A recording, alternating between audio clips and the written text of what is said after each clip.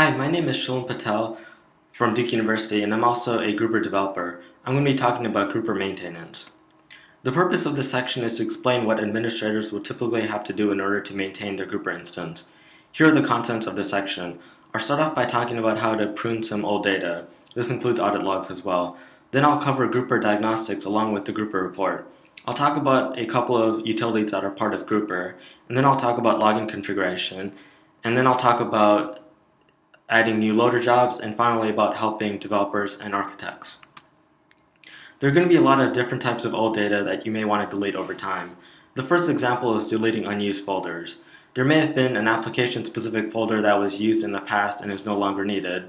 Or another example is if you're loading course data with instructor and student groups for each course, for instance, and you only need to keep a specific number of old terms around in grouper. There are various different ways to delete this old data, but the easiest is probably using the obliterate stem GSH command. This operation will delete the specified stem along with all the objects nested within that stem. So that may include groups, other folders, and so forth. This is different from the del stem GSH command in that that command will only delete a stem if it's empty. The obliterate stem GSH command has a few parameters. The first is the stem name that you want to delete. The second is whether you're just doing a test and want to print out what would be deleted. And the third is whether you want to also delete point-in-time data for objects within the specified stem. But note that in order to delete data from point-in-time audit, the object deletions have to be processed by the changelog daemon first, which runs every minute by default. So a typical usage would be to first run the command with the test-only boolean set to true and the point-in-time boolean set to false. If the output looks okay, run it again but with the test-only boolean set to false. Finally, after waiting for the changelog daemon to process the delete, if you also want to delete the data from point-in-time, run the command again but with the point-in-time boolean set to true. Although in many cases you may actually not want to delete the data from point-in-time at the same time. The second type of old data that you may want to delete is user audit. The user audit in Grouper covers the high-level updates that have happened. As of Grouper 2.1, the user audit is not deleted automatically, but it's still very easy to delete. The audit data is kept in the grouper_audit_entry table in the database. The table has a created on column which stores the time when the audit entry was logged in milliseconds from epoch. So if you want to just delete old user audit based on a certain date, you can easily run the SQL command like the one shown in the slides, which would delete all the user audit before January 1st, 2012. The next type of old data that you may want to delete is point-in-time audit. The point-in-time audit allows you to query the state of grouper on a specific point of time or a date range in the past. I already covered how this can be done using the obliterate stem GSH command, but here's another method along with more information. So point-in-time audit in grouper is stored in the tables that have names starting with grouper_pit_. In Grouper 2.1 there are 14 of these tables. Audit data can be deleted from point-in-time if the associated objects have been deleted and processed by the changelog daemon. Here are a couple of examples of deleting point-in-time data. The first example is to delete point-in-time data based on a date. The example uses the current time, so all objects deleted before the current time would get deleted from point-in-time. You can specify a date in the past if you want to delete point-in-time data for objects that have been deleted before some date in the past.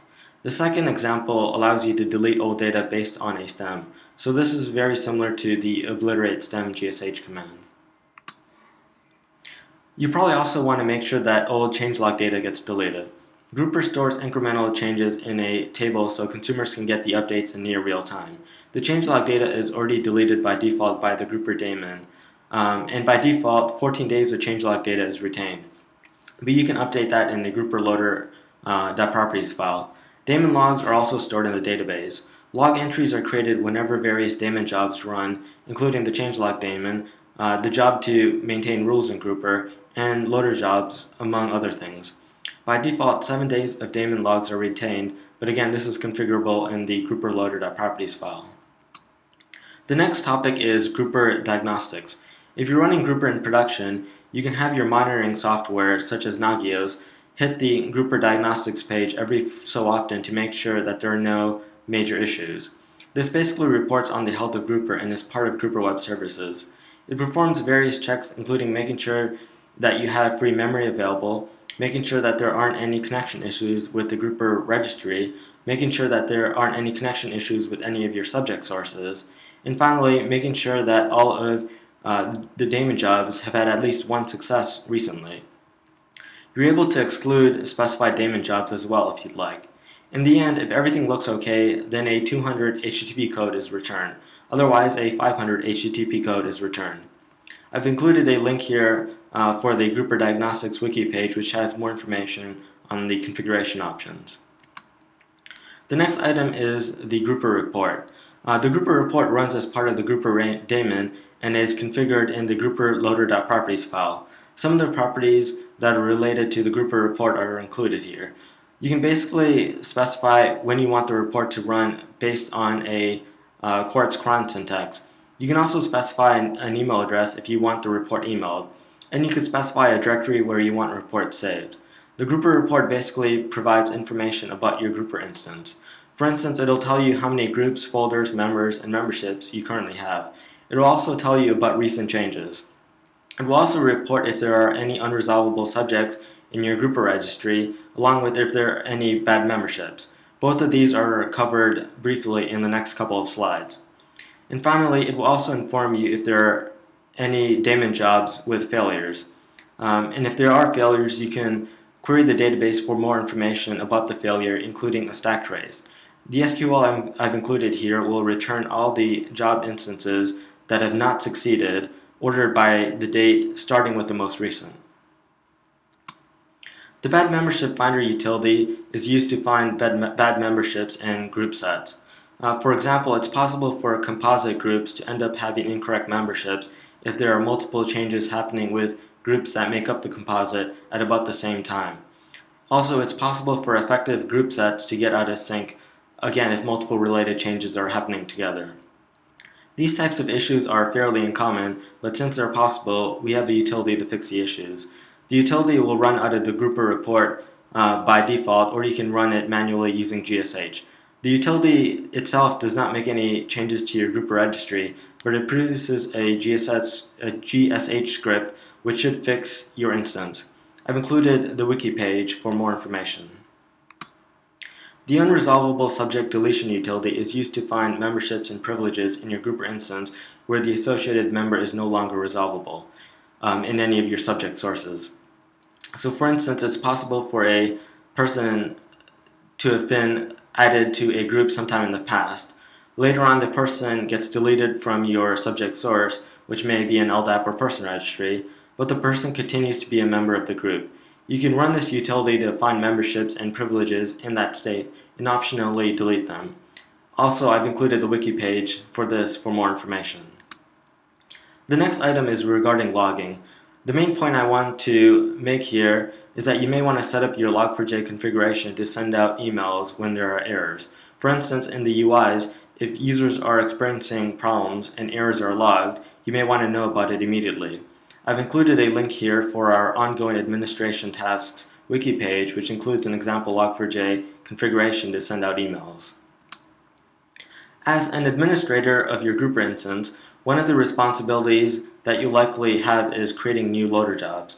For instance, somebody in your institution may want to have a new group created that's automatically maintained based on data that you have in your LDAP person registry or data warehouse. By default, only Grouper administrators can create loader jobs for security reasons, since otherwise end users would get access to run queries and get results back from your data sources. You can create new loader jobs from the admin UI or using web services or GSH. When you create a new loader job, at least as of Grouper 2.1, be sure to restart the Grouper daemon. The last topic I have here is about helping developers and architects. The first item here is granting access and delegating. As a Grouper admin, you have full access to the Grouper hierarchy and will often need to give others access. In the Grouper model, once you give somebody access to a portion of the namespace, that person can further delegate down the hierarchy. But as an admin, you have to give the initial high-level rights. For instance, if you have part of your namespace dedicated for application-specific groups, then you may want to create a new application folder whenever a new application wants to use Grouper. You would then need to give the appropriate subjects access to that folder. In general, in many cases, it's probably a good practice to have admin groups associated with the folders that you delegate. For instance, if there's a new application and you create the folder for that application called AppX, and there are 10 people that need access, you may want to create a separate group that has the 10 members and associate that group as having full access to the AppX folder.